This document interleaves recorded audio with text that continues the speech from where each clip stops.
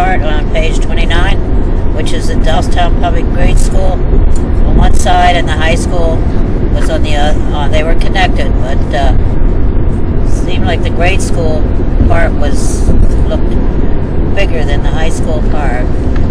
I went there from 1936 to 1939.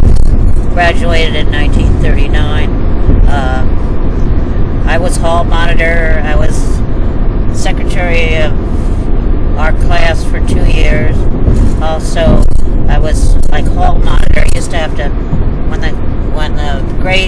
the classes would change, I had to have a place on between the steps and go out and monitor so that they behaved themselves when they were leaving classes and going to another class. The high school was kind of famous because anthropologist Margaret Mead and the writer James Michener graduated from Doylestown High School in 1918 and 1925. The buildings burned down in 1973. It's now a parking lot.